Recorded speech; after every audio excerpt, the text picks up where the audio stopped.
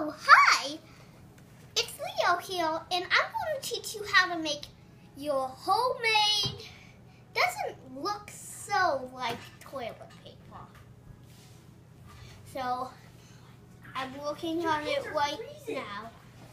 So, you just need to get a bunch of hot water and dump it in a bowl.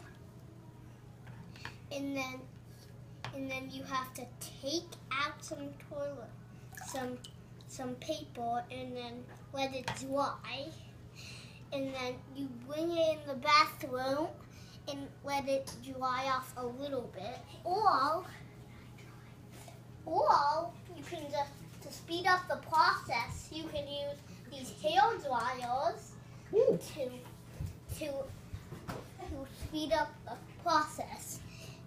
And here's an example of what I'm making. Bye.